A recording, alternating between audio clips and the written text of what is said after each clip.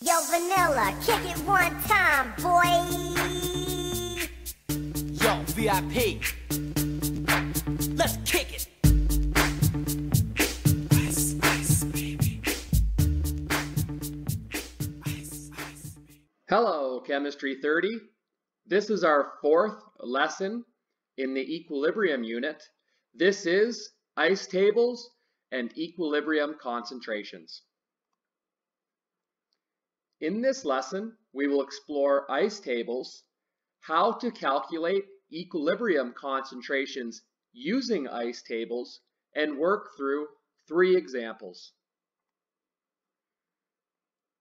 Ice tables are used to find the concentration of reactants and products at equilibrium.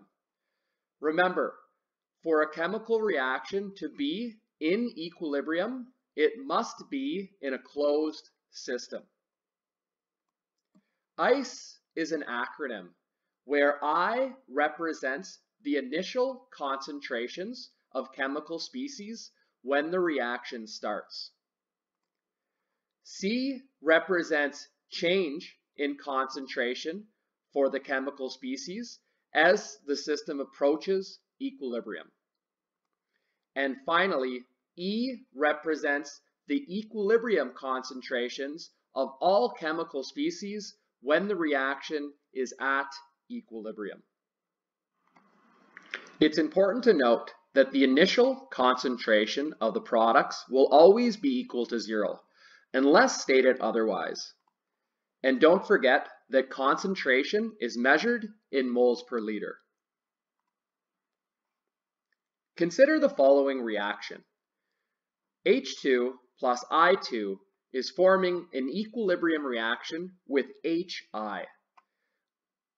The initial concentrations of the reactants and products have been recorded, and the equilibrium concentration of I2 has been recorded. If we know the initial concentration and equilibrium concentration of one species, we can then calculate the change of that specific chemical species. The change in concentration for I2 is negative 1.32 moles per liter. We can then use stoichiometry to calculate the change of every other species in the chemical equation. Stoichiometry uses the molar ratio in the chemical equation. Notice how the change for H2 is the same because H2 and I2 are at a 1-to-1 ratio, where the change in concentration of HI is double, plus 2.64, because it's at a 2-to-1 molar ratio. It's important to note that change in concentration can be positive or negative. If the reactants have a negative concentration change, then the products will have a positive concentration change. This can also be the opposite. Finally, once we have the change of all chemical species in the equation, we can calculate the equilibrium concentrations for all chemical species. Here we are just taking the initial concentration, minusing or adding the change in concentration to get our final equilibrium concentrations. It's important to note that equilibrium concentrations will always be positive. Only change in concentration can be negative. Example number 1. A 1.0 liter container contained 0.750 moles of CO gas and 0.275 moles of H2O gas. Equilibrium was reached according to this equation. At equilibrium, 0.25 moles of CO2 gas were present. Calculate the equilibrium concentrations of the other reactants and products. Pause the video and attempt this example. It's important to note that the values of each chemical species were provided in moles, but ice tables require concentration, moles per liter. So we must divide the moles by 1 liter. We can create an ice table, and we have the initial concentrations of all chemical species. Remember that the initial concentrations of the products are 0.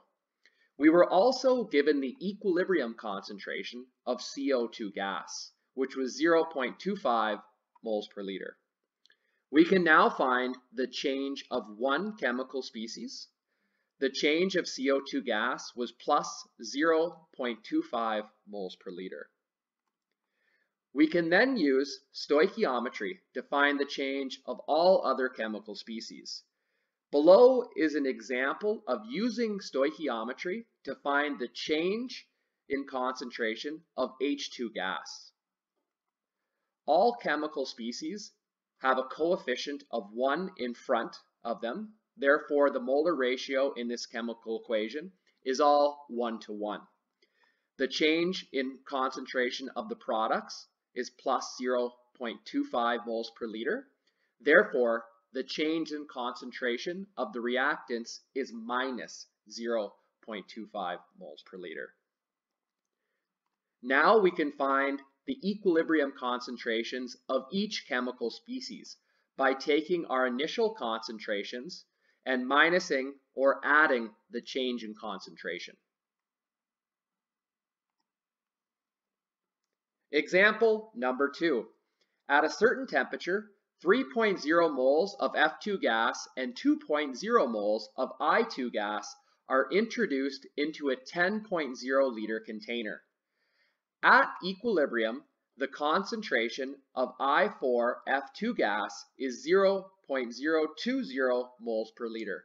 Calculate the change in the concentration of F2 gas. Pause the video and attempt this example. The value of each of our reactants was given in moles. Remember, in ice tables, our values have to be in moles per liter. So we have to take our moles of each reactant and divide it by 10 liters before putting our values into the ice table. By doing so, we have the initial concentrations of both reactants, and the initial concentration of both products is 0.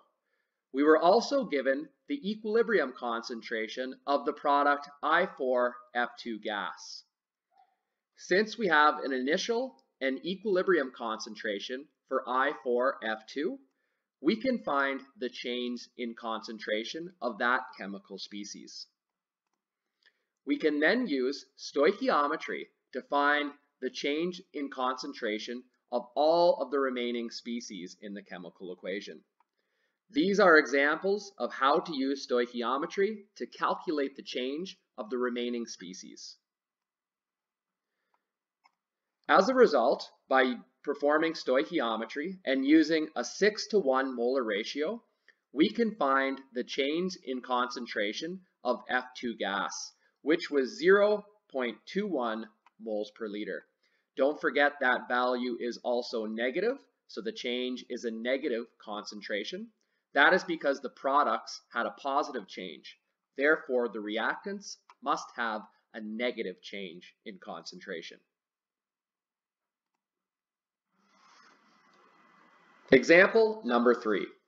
A 5.0 liter vessel was filled with 6.0 moles of SO2 gas, 2.5 moles of NO2 gas, and 1.0 moles of SO3 gas. After equilibrium was established, 3.0 moles of SO3 gas were found. What is the concentration of SO2 gas at equilibrium? Pause the video and attempt this example. Again, our values for each chemical species were provided in moles. And to put these into an ice table, we must convert them to concentration. Therefore, we have to divide each mole value by 5 liters. We can then determine the initial concentrations of all reactants and products. The initial concentration of SO3 gas was given in the question, which is 0.20 moles per liter. and there was no value given for NO gas, therefore we must assume that its initial concentration is 0. At equilibrium, we have a concentration of SO3 gas of 0.60 moles per liter. We can then find the change in concentration of SO3 gas, which is plus 0.40. We can then use stoichiometry to find the change in concentration of all other chemical species. Remember, if the products are positive, then the reactants have to be negative. Finally, we can take our initial concentrations of each species and minus or plus the change to determine our equilibrium concentrations. Our equilibrium concentration of SO2 gas is 0.80 moles per liter. Moving forward, we will explore the equilibrium constant, Kc.